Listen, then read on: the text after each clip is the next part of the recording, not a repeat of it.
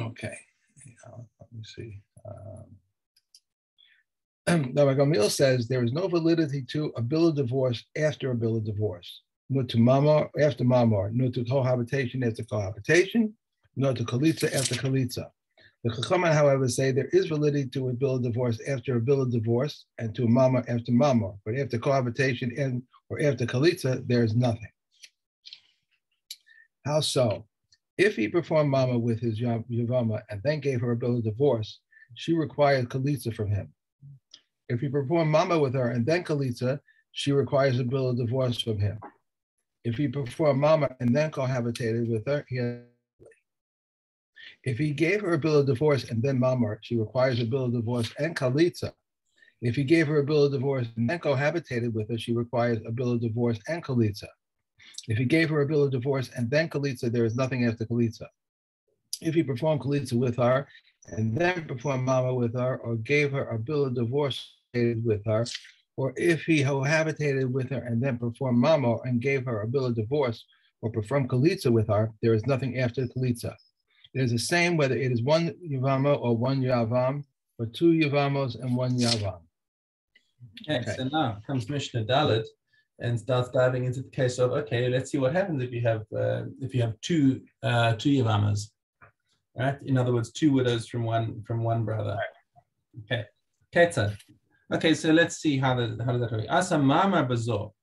So if he did mama with one of them, so he's now made a kiddushin with her derabanan, or mama bazor, and then he goes and does the same thing to the other wife. Okay, so what's he going to have to do with them? Well, each of them now, because each one has had a mama with him, each one's going to need to get to cancel out the mama. And furthermore, he hasn't done anything about the requirement for yibum or chalitza, so therefore he's going to have to do chalitza with one of them. So tzrichas shnei gitin v'chalitza. Okay, what happens if he does mama b'zor v'get b'zor? If he gives mama to one and a get to the other, well, all he's got to do is he's going to have to give a get to the one he did mama to. And the reason why can't he marry her? Because if he'd done mama, then the next thing naturally would be to marry her. Okay, but because he's already given a get to the sister, it now looks like it's achos grushaso. So therefore he's not allowed to complete the marriage with her. And therefore, he needs to give a get to the one he gave mama to, and then he still needs to do a chalitza on one of them. Okay, tzricha, get, v'chalitza. Mama bazor ubal esazor. So he did mama to the one, and then he had relations to the other with the other one. Okay, bit of a mistake. So the same. So the be'ila, first of all, the be'ila is considered a be'ila zanus. It doesn't work for even on a doraisa level, because on a doraisa level, what you in order to complete a marriage is you need to have relations with the woman. But since he has started out with mama, which is the correct thing to do with the one woman, then the other woman becomes asur to him on a durabanan level. And as soon as she becomes asur to him on a durabanan level, then even the doraisa kinyan of be'ila doesn't work. Okay. So now he's going to need to give he's going to need to give a get to both women, because it looks like in both cases he has attempted to marry the woman. So it says sheichos shnei gitin v'chalitza. Each one needs a get because of either the mama or the be'ila, and then they still need a chalitza to release them. Both need chalitza. No, you only need chalitza on one. On one, okay. Well, the way you were saying it, I thought it sounded like two bills of divorce and two bills of divorce and one chalitza. You never need more than one chalitza, because as soon as one widow has had a chalitza, the other one is automatically freed. Right. Mama bazor. Sorry, I was just sipping my coffee. Mama bazor chalatz lazor. So if he did mama to one and then did chalitza to the second one, well, his chalitza to the second one is going to be effective. Okay. So now all that's left is that the first woman he did a kiddushin on, he's got to now give her a get. So all he needs to do is harishona tzricha get. Get lazo, v'get lazo. He gives a get to both women instead of giving them chalitza. Well, okay, he hasn't done any harm. All he has to do is now still give them a chalitza. Tzrichos hemenu chalitza. Get lazo v'ba'alezo. If he gave a get to one and had relations with the other one, okay, so then he's going to need a get and a chalitza, because the one who had relations with is going to need a get from him. and they still need chalitza. Get lezu mamar bezo, if he gave one a get and then did mamar to the second one, so the one with the get, no harm done, but the one with the mamar is going to need a get now. So she needs a get, tzricha get v'chalitza. Get lezo v'chalitza. So if he gave a get to the one and gave a chalitza to the other one, well, the get he didn't do any harm to, and the chalitza, well, that's what needs to be done. So ein acha chalitza klum. There's nothing else required. The chalitza has released them both. Okay. Mishna hey chalatz v'chalatz uchalatz v'asa mamar v'nasan get ubal. So once he's done the chalitza first, everything is going, there's nothing else that happens afterwards. The chalitza immediately releases both women, and then anything that he does with them, even if he has relations with them, it's a be'ilas znus, it's not effective on anything. Okay, or Baal, or if he has relations with one of them. Remember, relations is the way of affecting Yibum. Baal, or Baal v'asa mama. Nasan get v'chalatz. If he has relations with one and then does anything with the second one is a meaningless act because the first one is his wife. As soon as he's done be'ilah on the first one with intention to do yibum, that's it. It's done. En archa chalitza klum. Bein yavam echad l'shtei yevamos, bein shnei yevamim l'yevame achas. So now we say that this is the case whether it's one yavam handling these two yevamos or if you've got two yevamim with two Yevamos. Okay, now we're going to oh no, we're not yet moving into the multiple Yevamim. Okay. Mishna Vav, Chalatz v'asa mamar nasan get ubal.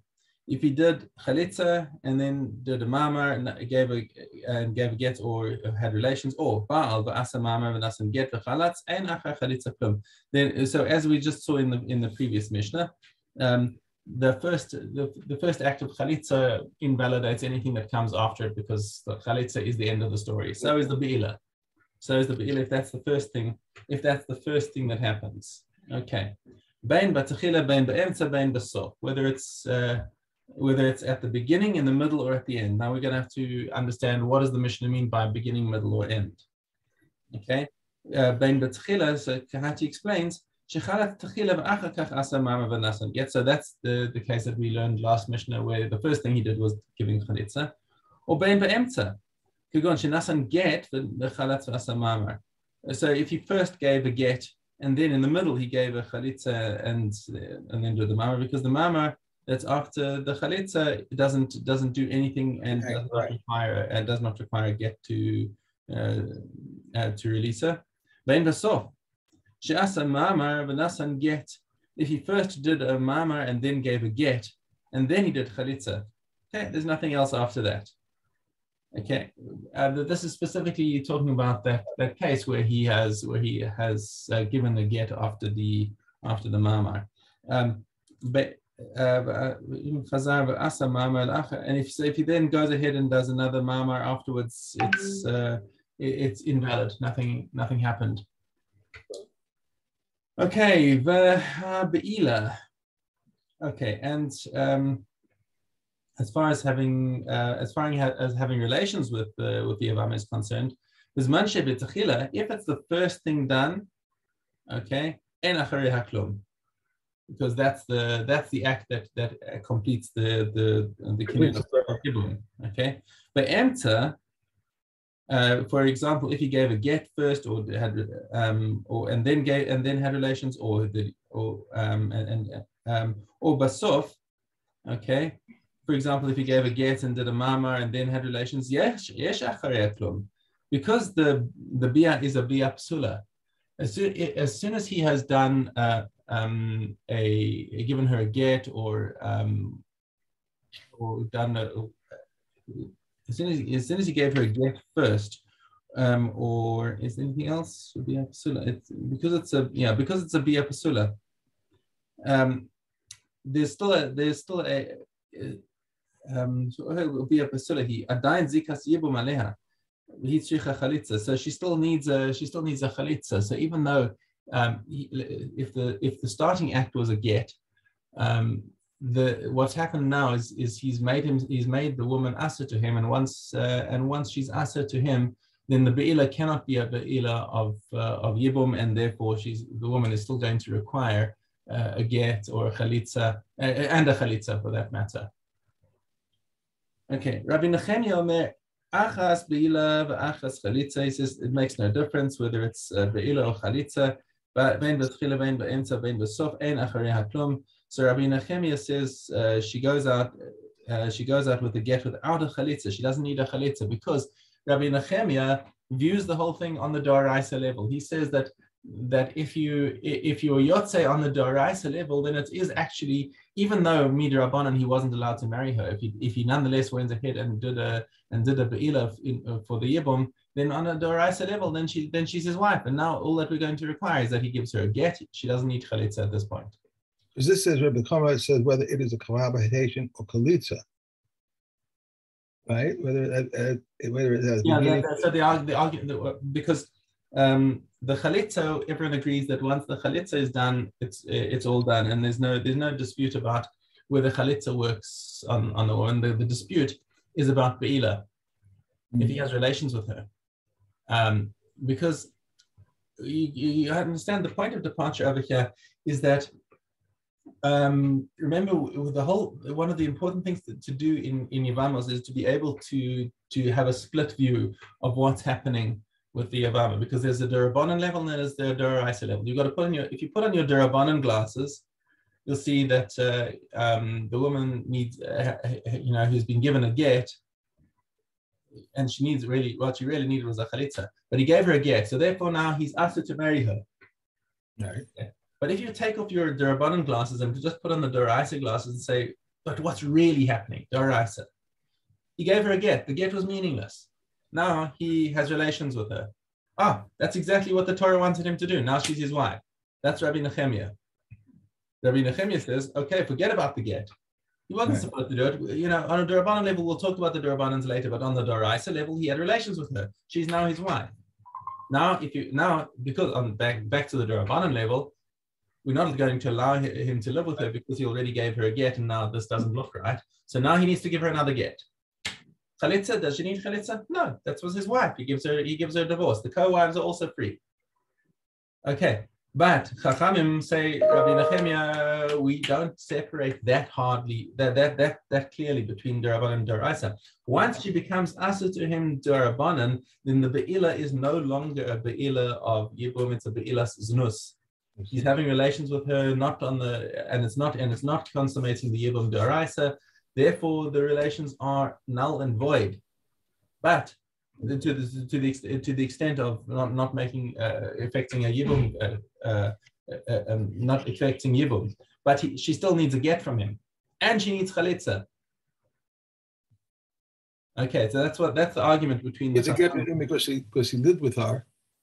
And so that meant that we're married, but now he needs to give her a get and so you see the point being that he never acquired her properly as his wife through Yibum, because the Be'ila was a Be'ila Znus.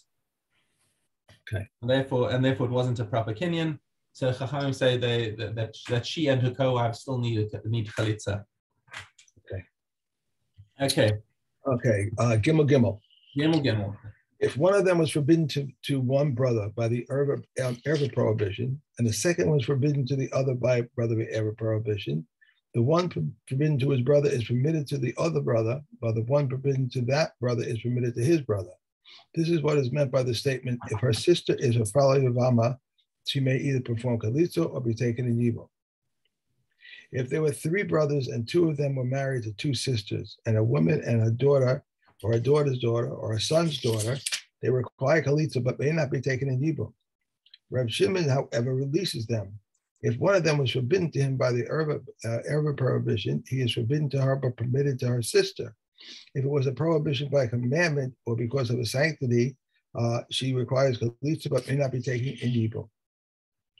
If there were 3 brothers and 2 of them were married to 2 sisters, while one was unmarried, if the husband of one of the sisters died and the unmarried one performed the mama with her, and his second brother died, and Beit Shammai says his wife remains with him, while the other one is his charge as his wife's sister. But Shilo says he must send away his wife with both a divorce and a chalitza, and his brother's wife with chalitza. About this it was said, woe to him concerning his wife, and woe to him concerning his brother's wife. If there were three brothers and two of them were done. That's it. All right. Okay. I just have to get something on the shelf here. Ribs still hurt. Aleph Zion. There is no difference between a Zav who experiences two issues and one who experiences three, other than bringing an offering. There is no difference between a confined mitzvah and a confirmed mitzvah, except letting the hair grow wild and rending the garments. There is no difference between the laws pertaining to one who has pronounced cleansed after having been confined and those pertaining to one who has pronounced cleansed after having been confirmed, except for shaving and bringing birds. There is no difference between the laws pertaining to books of scripture and those pertaining to tefillin and mezuzahs, except that books of scripture may be written in any language, but tefillin and mezuzahs may be written only in Assyrian script. Rabbi Shimon ben Gamliel says that even books of scripture were not authorized to be written except in Greek. There is no difference between the Kohen Gadol anointed with the oil of anointment and the one who donned the additional vestments, except the bull offered for violation of any of the precepts. And there is no difference between a Kohen Gadol who is serving and a Kohen Gadol who is no longer serving, except that the bull offered on Yom Kippur and the 10th of the Ephah. Okay? All right. All right, good. Okay.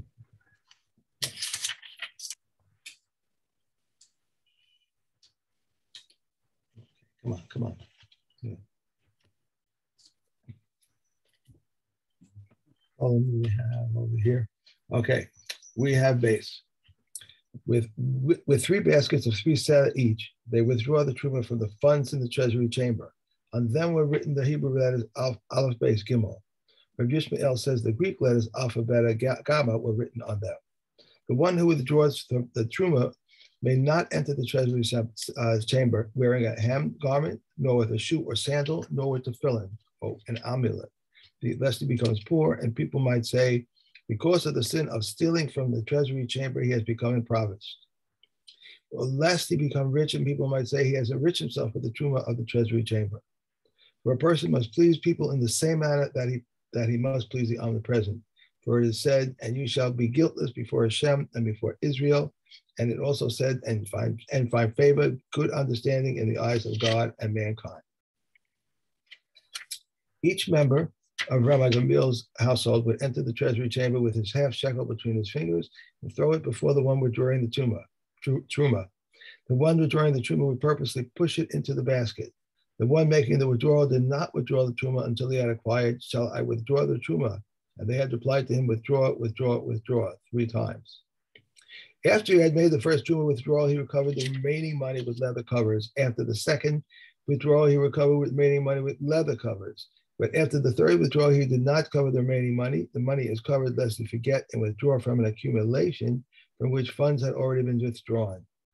He withdrew the first truma on behalf of the inhabitants of Eretz Israel, the second on behalf of the inhabitants of the cities surrounding it, and the third on behalf of the inhabitants of Babylon, Medea, and the distant countries. What did they do with the truma? Now we're done. That was it? Oh, yeah. Gee. Okay, Shvius Gimel Ches. Gimel Ches. Okay. One may not build steps by the ravines in the 6th year after the rains have ceased, because this would be preparing them for the 7th year. But he may build them in the 7th year after the rains have ceased, because this would be preparing them for the 8th year. He may not block them with earth, and he may not make an embankment, and any stone that he can take when stretching out his hand may be removed. Shoulder stones may be taken from anywhere, and a contractor may bring them from anywhere. Which are shoulder stones? That any that cannot be taken with one hand. So says Rav Meir. Rabbi Yossi says, as the name implies, those that are carried 2 or 3 on a shoulder. One who builds a wall between his own and the public domain may dig down to the rock. What shall I do with the earth? He heaps it on into the public domain and then restores it to order. So says Rabbi Yeshua. Rabbi Kiva says, just as one may not cause damage to the public domain, so also may not one restore it to order. With what shall he do with the earth? He heaps it up in his field in the manner of those who take out manure, and likewise if he digs a well, a trench, or a cave.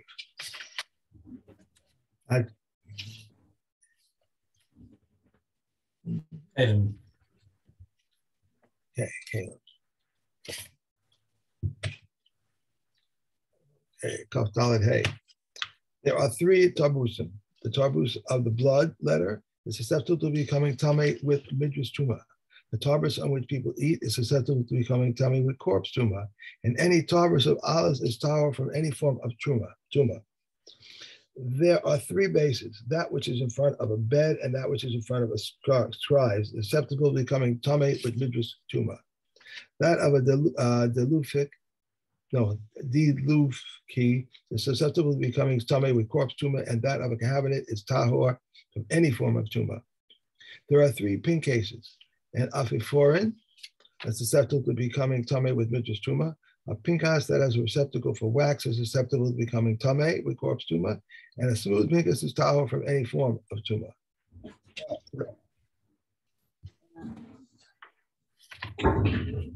In Makos.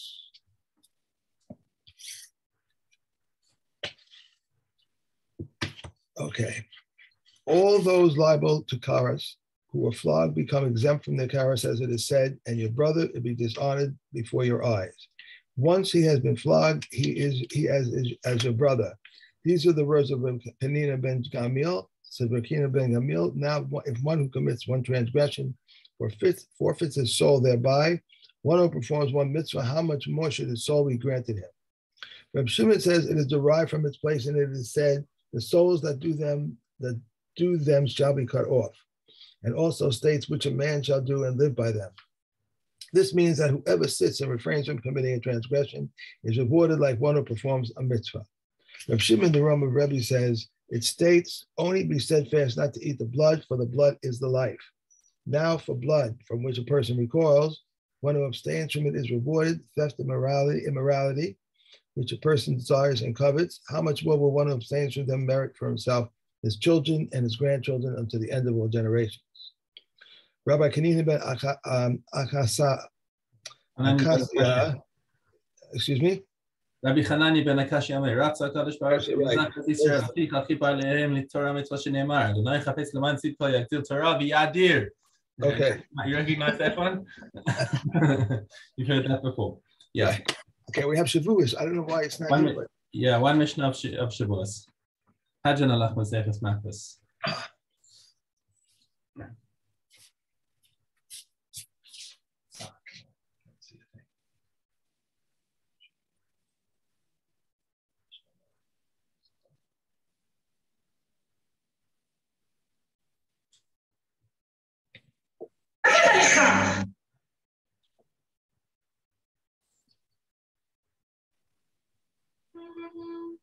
It's in Moed, right?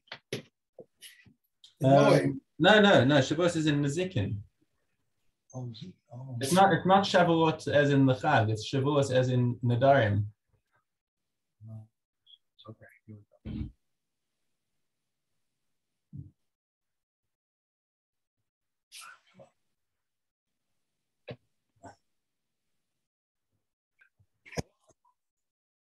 Oaths are of two types, which are in reality four. Awareness of tumah is of two types, which is in reality four.